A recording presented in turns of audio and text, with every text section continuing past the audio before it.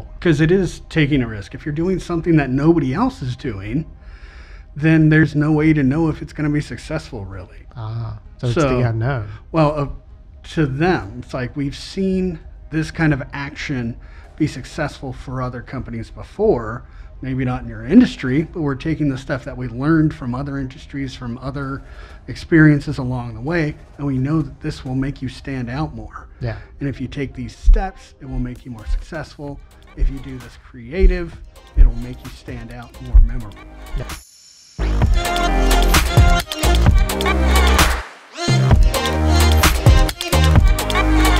On today's episode of The Claw, I speak with Craig Slike. He is our Director of Creative Strategy. And we talk about all of the creative stuff that agencies and firms want to do for you, but what's the point? What is the ROI of creativity? What are the things you should be looking for, and what are the things that you should avoid? And how do you know that you're working with a firm that has your best interest in line as it relates to the creative process? Tune in and learn more.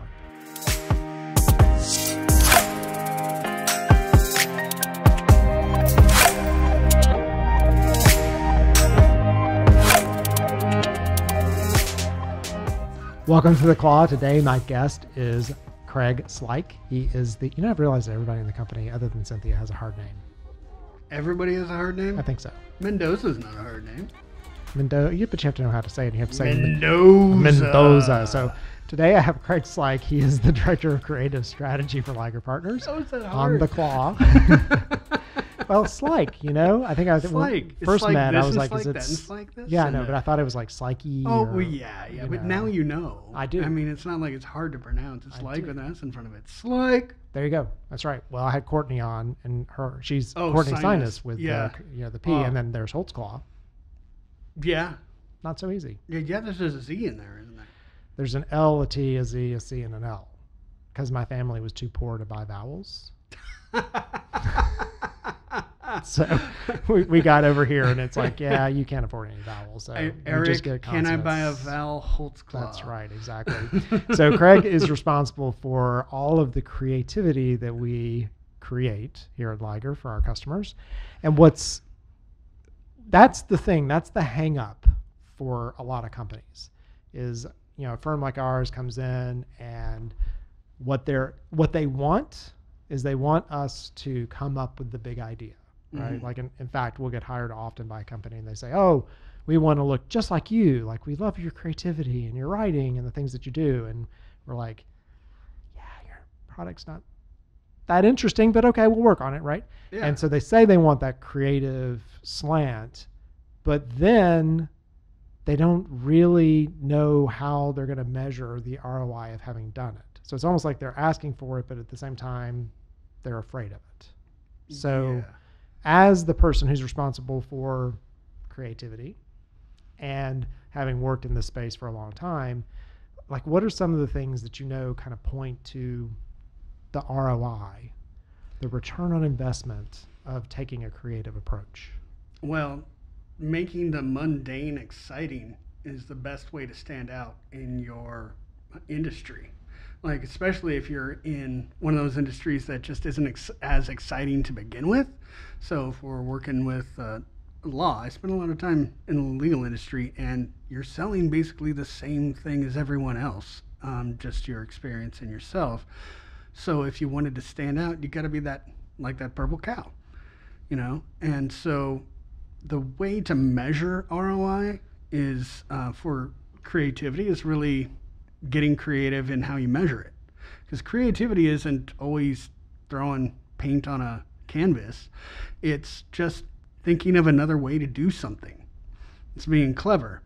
So it's like you can take a look and see that changing up my creative has gotten me this many more eyes on it online, like quantitative and qualitative, or when, say, you hand out a business card post-COVID and someone looks at your business card and says, okay, that is a really nice card, and they remember your face with that card, right? Or you write on the card or something like that and give it to them. And then being memorable is part of being successful, and being creative can help you be memorable. Yeah. Okay. So yeah. So making sure you stand out. Exactly. Yeah. And what's interesting about that is so often that is what companies ask us for. They come in, they're like, oh, we really want to get new customers and we want to attract people and things. And then as we start to get into the really creative side of it, they get uncomfortable. It makes them uncomfortable. Because it is taking a risk. If you're doing something that nobody else is doing, then there's no way to know if it's going to be successful, really. So it's the unknown. Well, to them, it's like we've seen this kind of action be successful for other companies before. Maybe not in your industry, but we're taking the stuff that we learned from other industries, from other experiences along the way, and we know that this will make you stand out more. Yeah. And if you take these steps, it will make you more successful. If you do this creative, it'll make you stand out more memorable. Yeah. And so if the way I like to look at it, the tagline for the company is saving the world from boring, broken marketing. And so I had Cynthia on, who does director of our client services. And so she takes care of the broken side, right? Like she makes sure marketing is not broken, because if you're not delivering it consistently, if you're not doing the things you need to do, it's broken. And that's why it's not working. Yeah. You're on the boring side. So you're responsible for the boring piece. What are you saying? Meaning that making sure it's not boring. Oh, not boring. Not okay, boring. Got it. Yes, we don't want it to be boring. No boring marketing. But when companies hear making marketing not boring, often they relate it to, funny, right? Or off, maybe a little bit different. It's not always that. I mean, you can do things, you can emotional. Yes, well, I'm glad you asked, or at least brought this up, because I'm working on a project for a client right now where they literally asked for something funny, and it didn't really fit with the brand. I'm feeling that something a lot more heartfelt would really stand out and really have a bigger impact, rather than just, oh, hey, that's a nice TikTok video. Right. It's like, okay, what do you want that TikTok video to do? What do you want the viewer to do after seeing that? Just giggle and move on? Or do you want them to remember it? Do you want them to take an action? Yeah. So it's creativity with a purpose. It's not just creativity for being creative. Yeah. Well, that's the, like Publix does those Publix commercials and they make you cry. Yes. So it can make me cry, make me mad, make me happy. Or make you change the channel sometimes if it's the Sarah McLachlan comes on. Yes, because it makes you feel guilty. It's like, right? I already donated half my salary. Come on, guys. What more do you want? Yeah. Yeah, but the visceral reaction and the fact that someone is talking about it is a win. Yes. It's a win. Like we did one know logo. What it is. Yeah, we did a logo for one company and there was this like extra space on the logo. Like there was an extra, it looked like it was off balance. And we did it intentionally. And so the client didn't choose the logo. Yeah. They're like, well, why did you do that? And we're like, which logo of these have you talked the most about? They're like, that one. So yeah, getting into that. So when you don't share it, because I envy you, honestly, because I come up with, like, when I talk with clients and we do the strategy piece, I have to hand it off to somebody like you or your team to come up with, like, what's the cool thing? So what, is there a process for you? Do you like go through and filter these things to come up with what's going to be the, potential way to approach it? Or is it just because that's how your brain works? Oh, no, man, is an island unto himself. Like, I need how your brain works to make sure the stuff that my brain works, stuff that comes out of my brain will actually work. Right. No, it's, if I'm stuck, I'll get on the internet, I'll get on the thesaurus, I'll get on dictionary, I'll watch more creative, I'll look at other stuff in the industry, I'll look at what's bad, see what will stand out. Sometimes it's as simple as a play on the name.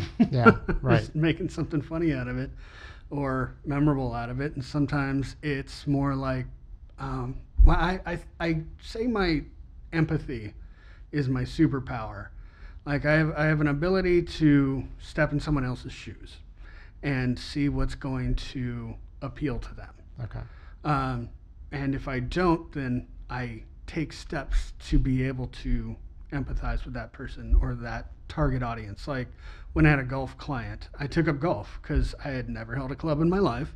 And were you good at golf? No, I'm still not good at golf. Yeah, I lived on the third tee of a golf, and we belonged to the club, and I'd go play, and it'd be like 4 of us, so me and a guest, and then they'd always pair us with somebody. And about halfway through the game, they'd always look at us and be like, "So who's the member?" And I'd be like, "That'd be me."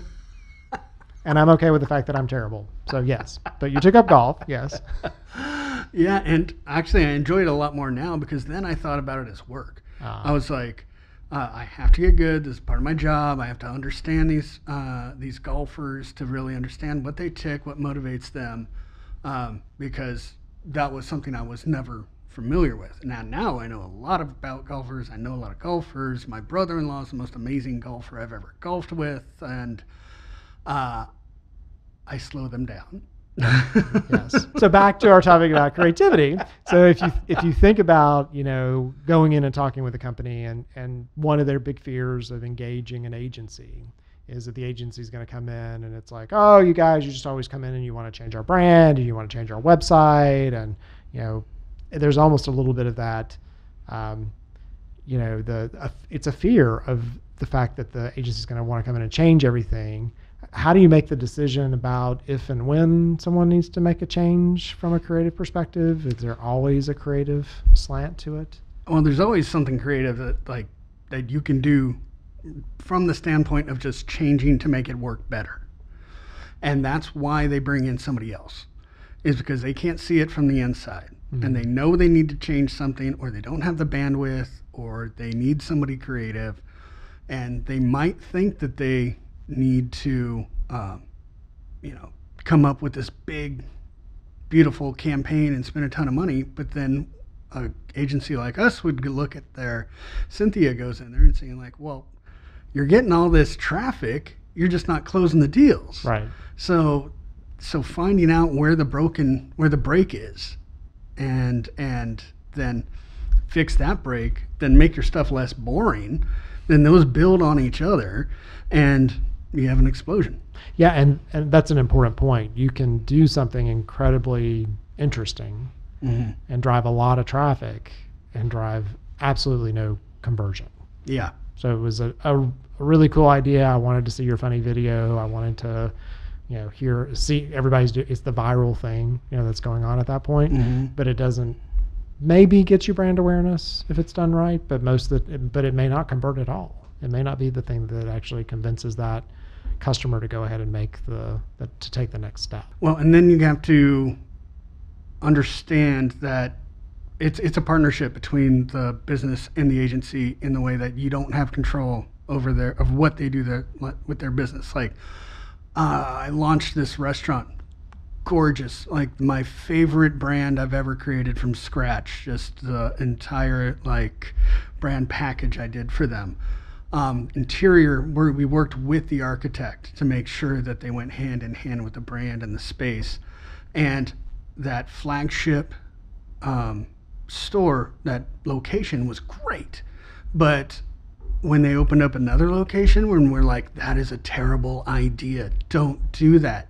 And they opened up the second location that was just bleeding money from the first one, and the whole company goes down the tubes, and you're like, oh, yeah. Come on, this could have been so cool. Well, was it a different creative approach, or was it that they were just trying to expand too quickly? They were trying to expand too quickly into an saturated area, and it was just bad. No amount of creative will fix that. Yes, and it was a bad business decision. Got it. Yeah.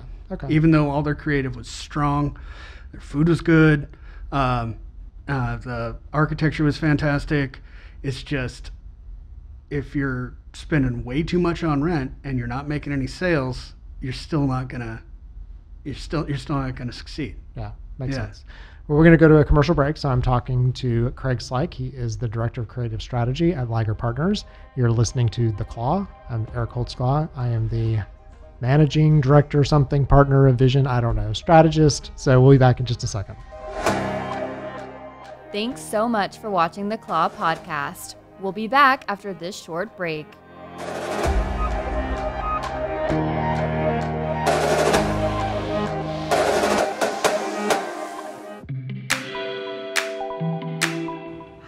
Liger Partners, we save the world from boring, broken marketing from our headquarters in Atlanta. We are so grateful to be a finalist for Agency of the Year at the Tag Marketing Awards. This is going to be held March 2nd through March 3rd. If you're interested in attending this event, use the code below. We hope to see you there.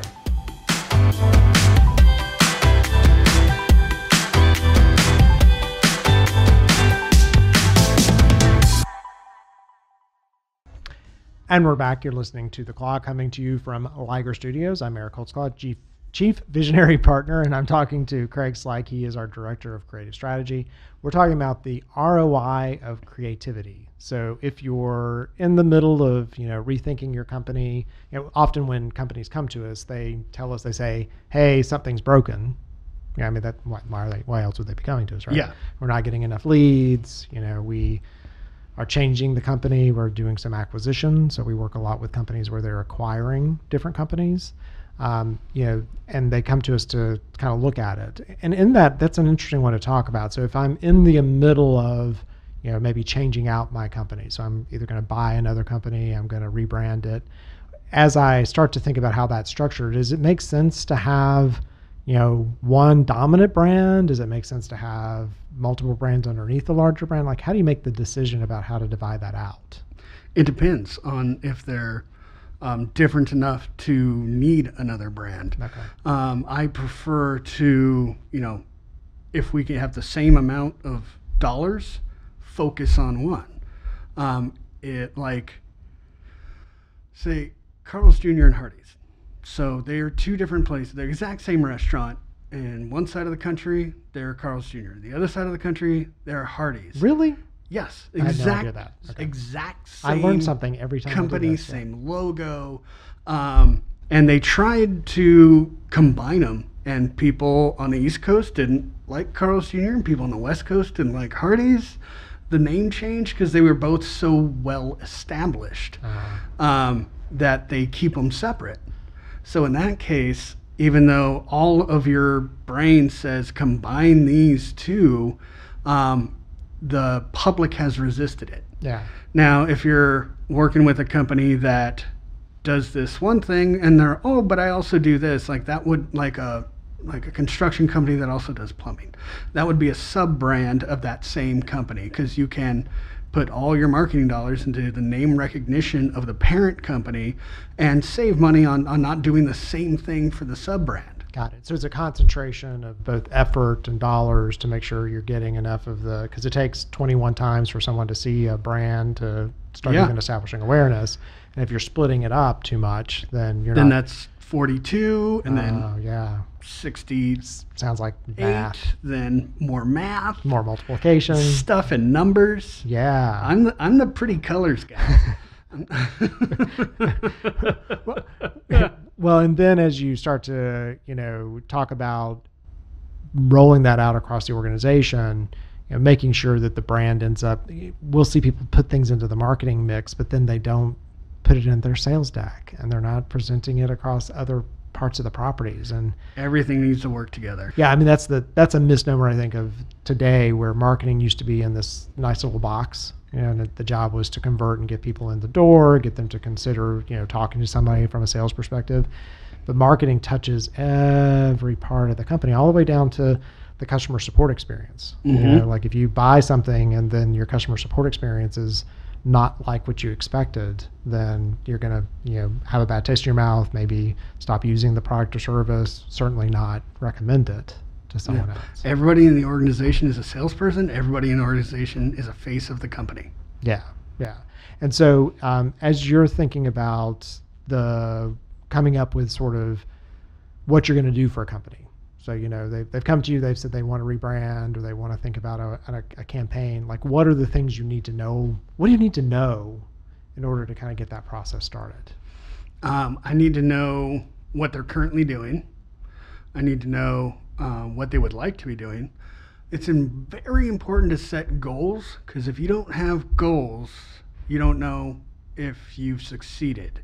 And if someone doesn't know what they want, then you're never gonna get to where they want to be, because they don't know where they want to be. Yeah, I think you've told me that there's some words that people use that can be Yeah, a little vague when it comes to. Yeah, the vague catchphrases that you hear like on HGTV. It's like, can you just make this pop? Yeah. It's like, okay, that means something to me, but what does that mean to you? Like, okay, I'm a big fan of San Diego Mexican food, and Vanessa said I could really go for a California burrito. I'm like, okay, well, what does that mean to you? Because most people in the country say, oh, it must have avocado on it. California burrito has fries in it. It's carne asada and fries is in a big flour tortilla. That's the size of your forearm at least.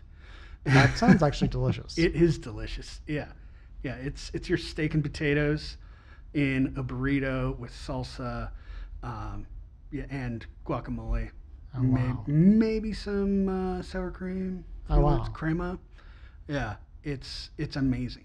So like, definitions. No beans, no rice. Yeah, you have to define what your goal is, what you're saying. So you're saying the same language, you're saying the same thing. You have to, because problems arise when expectations differ. So you're saying, make it pop. I popped a balloon.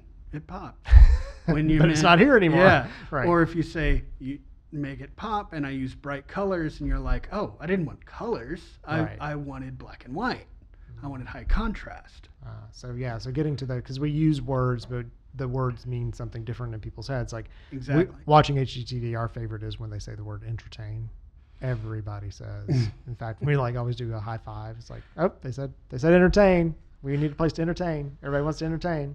I love it when they go out onto a balcony and they said, oh, you can have your coffee out here. Every time. I'm going to have my coffee out here. They play HGTV bingo, right? Yes. That's something we need to do. HGTV bingo. Yeah. I put together bingo cards for Comic-Con. Uh-huh. So you download it, you mark off if you see like a Stormtrooper, Darth Vader, or Leia, or I don't know. They weren't all Star Wars. Doctor Who.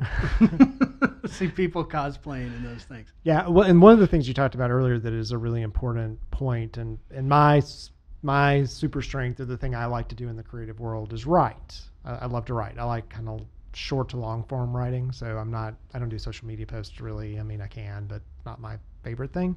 I like, blog to book, somewhere in that category. See, and I like headlines. I like headlines. I like social media. Yeah. I like taglines and names, like short, punchy, like a sucker punch to the face. Yeah.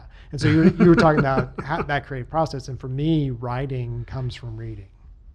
So the more I read, the more I consume things that have been written by others, the more inspired I am to write, and the better I know my writing is. Mm-hmm. So in that creative category, you and I do a lot of shared pop culture conversations. Oh, yeah. Anyway. Yeah. Well, the thing is, I love reading. I never get enough of it. I never get enough time to do it, because Right. by the time it's end of the day, when I lay down to read, I fall asleep. Mm-hmm. But I love reading, and when I read, I'll read more. Mm-hmm. If I finally sit down, I'll tear through a book. I'll want to grab another one until something stops me. Then I find it hard to start up again. But I'm a big consumer of pop culture. I'm the guy who likes the commercials just as much as the Super Bowl, if not more. Even though I like football, I played football, I do football, fantasy football. But being in advertising, I'm more interested in the creative. Yeah. Yeah. And yet, I pay attention to the commercials. I pay attention to the memes that are out there, what's going on in the world, current. I've always been interested in current events. Now I've gotten an unhealthy fascination with politics. So Maybe turn that off. Yeah, I have lately. Yeah, turn that off. Since January 7th, I turned it all off. the day the former president got thrown off Twitter. Yeah. And so if you're thinking about, in some cases the CEO of a company will come to you potentially, and you're in the middle of this creative process, and they may give you a set of competitors, or they show you a campaign or something that they like, does that help, or is It that helps a something? lot. The more information, the better.